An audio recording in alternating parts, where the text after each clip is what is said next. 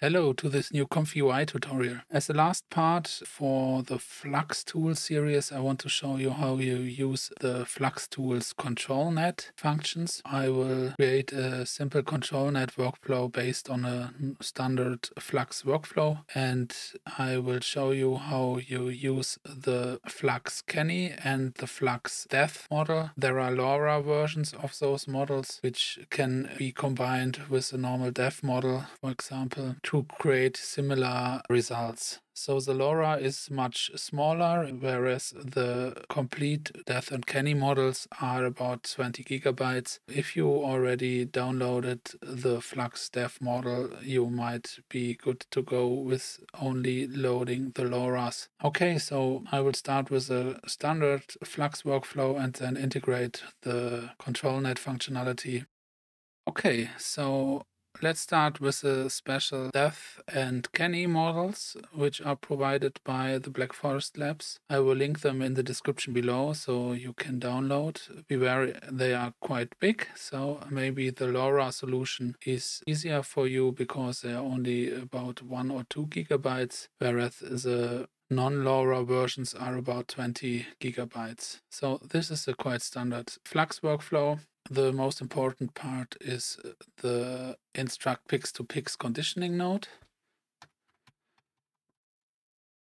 So double click on the background and choose this node. We then can connect the positive prompt and the negative prompt and the VAE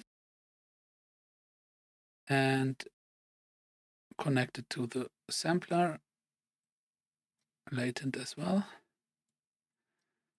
So we don't need the empty latent anymore, but we have to load our image, which we want to use as a ControlNet.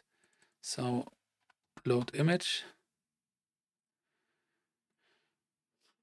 Let's choose this this image of a girl we used or we created in the last tutorial. And now it depends on which model you want to use, how we will go on. So I'm starting with the CANNY model. For the CANNY model, we have to transfer our image into a line art image. So for this, we simply use the CANNY node, which is standard part of the core. And you want to have a look how it comes out.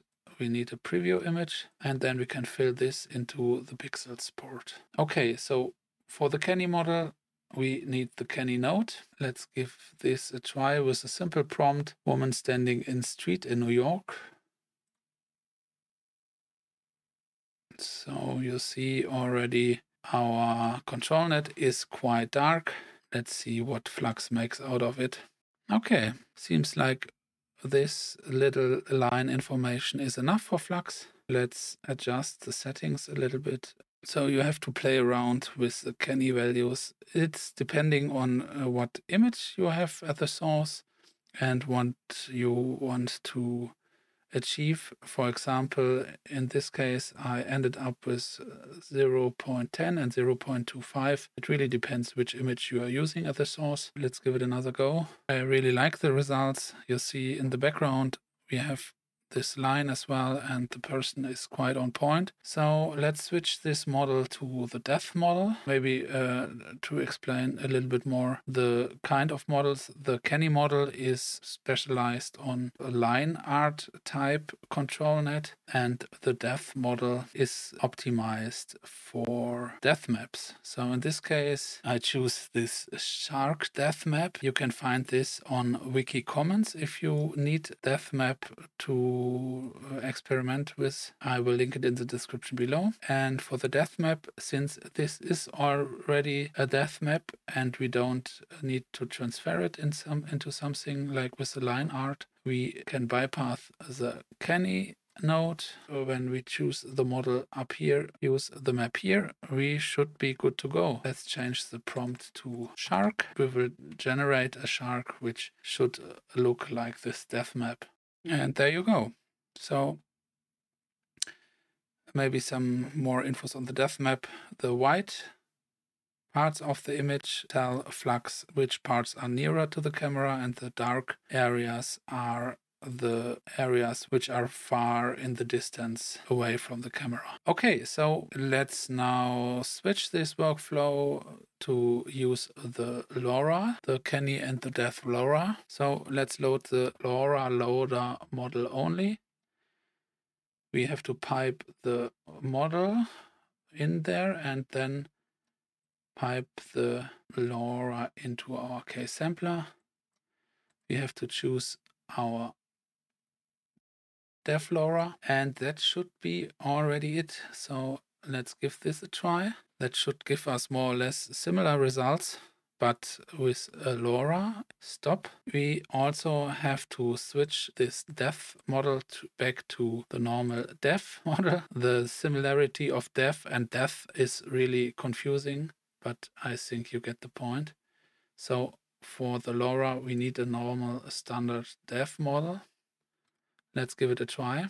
So this should give us a similar shark image like the one we got before. And there you go. It's also taking the depth map. The image looks different, but you get quite similar result. Let's switch the lora to CANNY. And for this, we need again an image we want to use as a ControlNet, and we also need to use the CANNY node to transform our image into line art. Let's adjust the prompt. Girl standing in a street scene, for example, and drawn by a child.